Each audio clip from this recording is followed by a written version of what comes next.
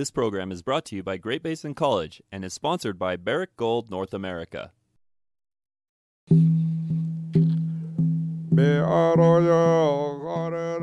Welcome to the oral history recording of the Great Basin Indian Archives. We are interviewing elders of the Great Basin. This recording is available to students and researchers at Great Basin College in Elko, Nevada, as well as on the Great Basin Indian Archives website at www.gbcnv.edu/GBIA. My name is Delaine George, and I'm from the Duckwater Shoshone tribe. And my family is from the Adams family, and my dad from the George family, and they came from Beatty, around there somewhere. My mom came up, as the story goes, she came up from Beatty or somewhere from there, and she met my dad here, and they got off to a good start, so they settled here. I have 3 brothers, 2 which have gone on, and 1 sister, and we all live here in Duckwater now, and I have numerous nieces and nephews and grandsons, and 1 daughter, Lisa, and we just love it here. But we first settled up there behind that White House by Virginia's. That's where we first lived, and we had no water or electricity, and we just lived off the land, like they would say. And we had lots of farm animals, and we were busy from morning to evening, and I thought it was fun. And one other thing I really remember is, like, when visitors come to our house and visit my dad, and we'd run and hide underneath a table to hear what they're saying, the little kids. And my dad would say, "Okay, no kids outside, you don't need to be listening to grown-ups talk." So that was one of my things that I remember about him. And to this day, I say that to my grandkids. And they look at me funny, but that's the way I was raised. So, yeah, we got water from we got drinking water from the well. There was a well there. And then we'd swim in the ditch. It was flowing close by our house, and my sister and I used to just wade in there and play, getting the fish and go swimming in there, and we had a lot of fun. And we had pigs and horses and cows and sheep, and it was fun. Every day we had fun things to do. I really enjoyed going to school. That was the best part. At first, the elementary school they had one here in Duckwater. That's where I went. Then I went to the Current Elementary School at Current, Nevada, because my dad had a job over there. And so we went there and graduated. I graduated from there, the Nye County School. Then I went to Stewart Indian boarding school, and I really liked it there. And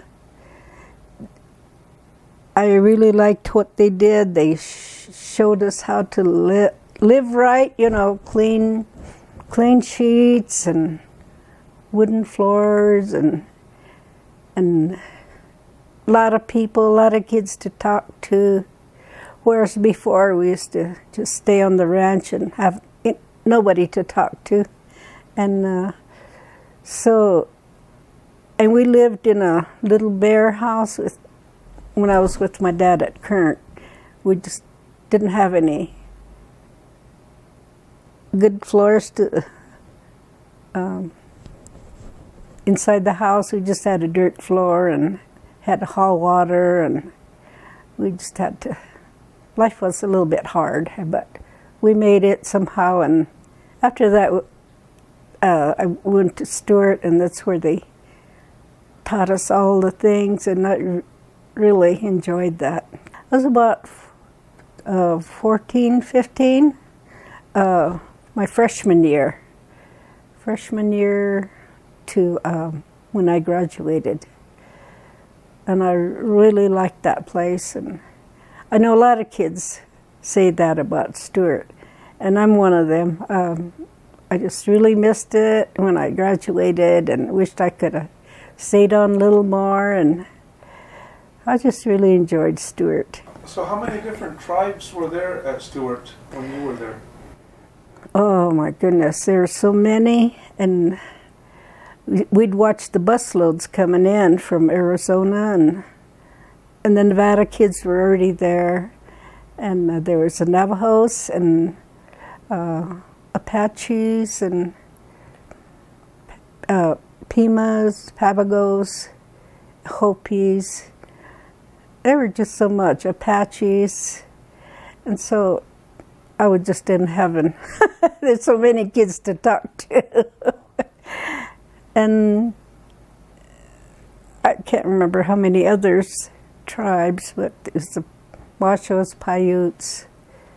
On weekends there were movies that we could go to, and basketball games and volleyball, and there was so much to do, like go to the museums, or some people worked for families there and earned a little extra money on weekends. And that was nice, and I enjoyed that, and I bought little shoes and stuff with it. And there's just about everything going on, and they had a beauty pageant that I can remember because I was asked to be a pageant person to go from the classes, but I would always go to the prom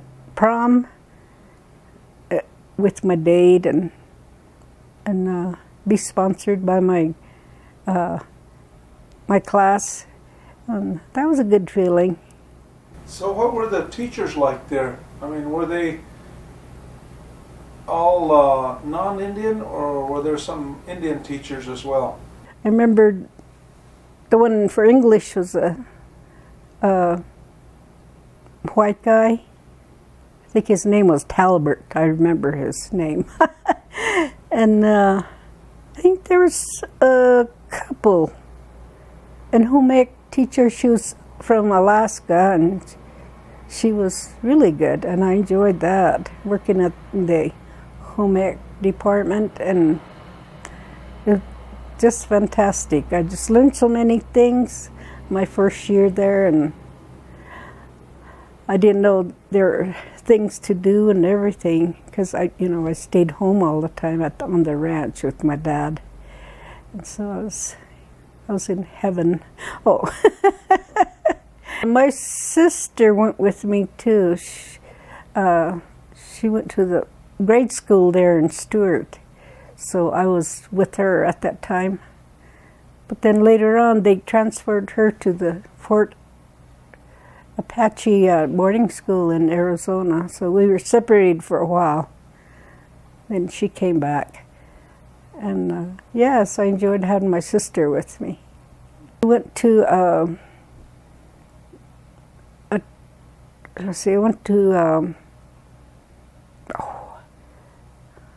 went to school at Haskell. They sent me to Haskell. And I was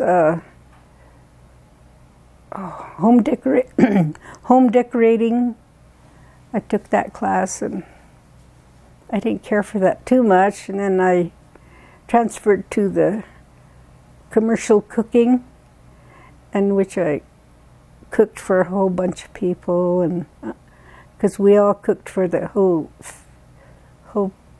pupils and the people that worked there. And it was maybe about 1,000 of them, and we had to learn how to, from the recipe book, you know, you had to add or multiply so many dishes and how many pots and pans to, you know, make that. And that was a good training for me, food science and everything. It could be all combined into one because they had a high school there for the high school kids. And they had, could be a trade, they had painting and all sorts of other things that they could learn. And like my home ec classes, and I'm sure they were all combined together. And then high schools would, you know, play other communities, other high school, and we'd go there and cheer them on. And I remember I joined the pep club and had a purple sweater with that big old H there on my sweater. And I cheered, and that was fun. I enjoyed that too. Oh, they sent me to another training school in San Jose. But that didn't work out because I had an automobile accident and I had crutches on and I couldn't get around the campus too well. And so I ended up coming back and didn't finish that. I think I went to Reno, and then after all that I just ended up working in casinos. I was a change girl, had to carry lots of money, and that was fun. And then one day I got married. He worked at Stewart. He's one of the ones who worked at the offices, and so we got married, and I moved to Utah, Mighton, Utah. It's over there by Fort Duchesne. His parents are from there,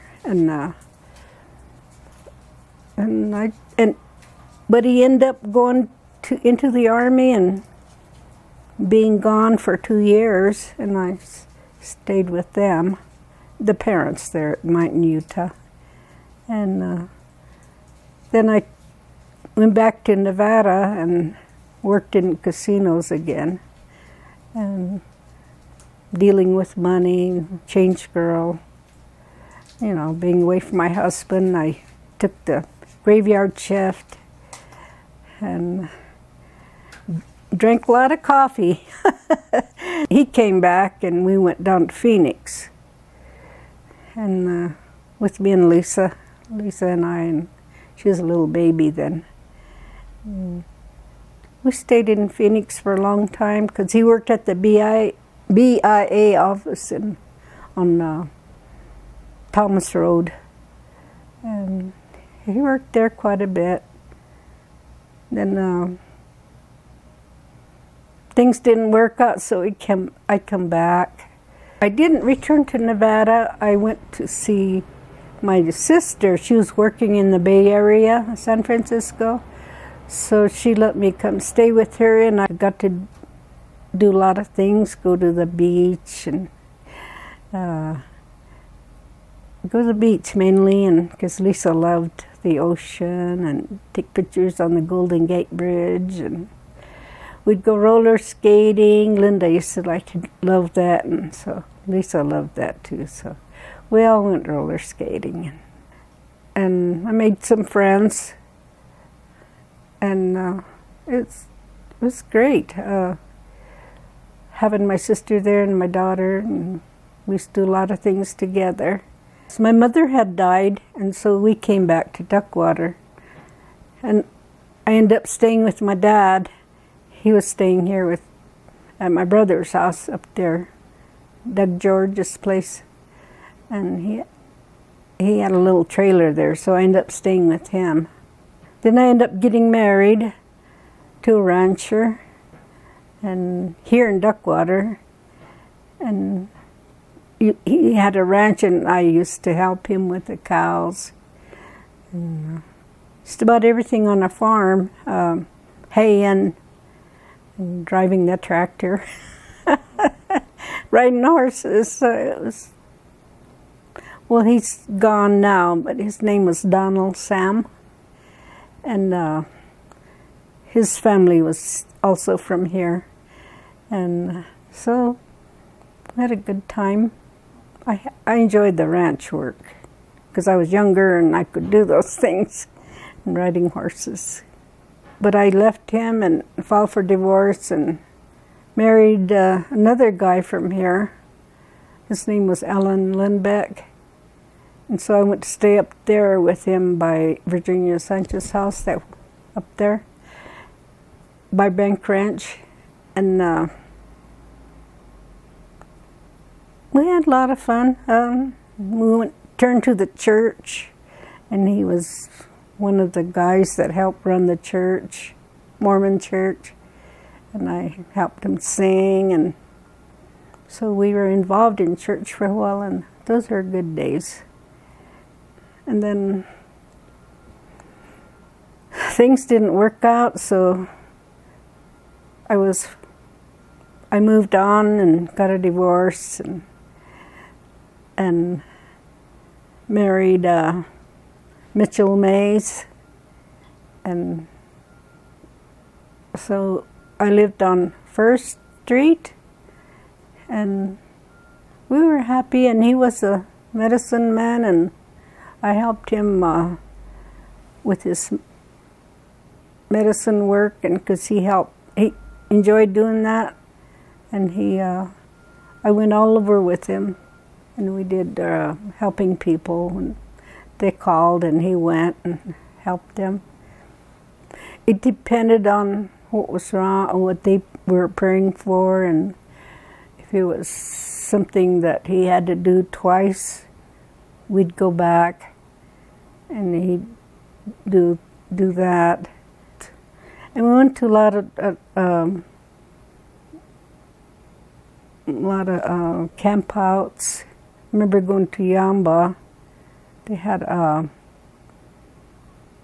Vision Quest up in the mountains, and I went with him, and that was good. I learned a lot of things from that, and what it involves, and so I was there to help him. And people gave whatever they wanted to. If not, they didn't have to. And it was just something, he was there to help them. At the tribe here, at the health department, and my job was to help the Indians do cultural things, like I showed the kids. I had a little class of kids, and we'd go out in the ditches and find the willows, and we'd show them the right kind. And there was a person here from, she was my mother-in-law, and she helped me because she was very good at making willow baskets and stuff. But first we had to get in the ditches and get the right ones, and how to soak the willows and how to split them, and it's quite a good project, and it had community involvement, and some of the teachers would help too, and they'd come, and you had to get them before they flowered, and so, you know, so it won't be so hard to scrape off the leaves. The class and I and that lady, we made little small miniature cradle boards, and I also taught them how to make moccasins and how to do beadwork on them. And I remember just being with them and showing these, and the kids enjoyed that. Some young people, they disrespect their elders, and you know, when they come into a room and they don't have a seat, and the kids are all sitting down, and not one of them will get up and, offer their seats. And they'll not acknowledge them or just go walk past them and don't say hello. And I think that's one of the things that really bother me. And I know my grandson Alex is good at that. He likes to help people. He's never mean to the elders because I taught him not to be mean. I'm very glad for that. And I wish more kids would be nice to the elders, and they could learn a lot from them. They could show you how to do things. And I think that's missing in our culture today. For additional information, or to refer an elder of the Great Basin who may be interested in contributing an oral story for preservation, contact Norm Cavanaugh, Director of GBIA. Great Basin Indian Archives, brought to you by Great Basin College and sponsored by Barrick Gold North America.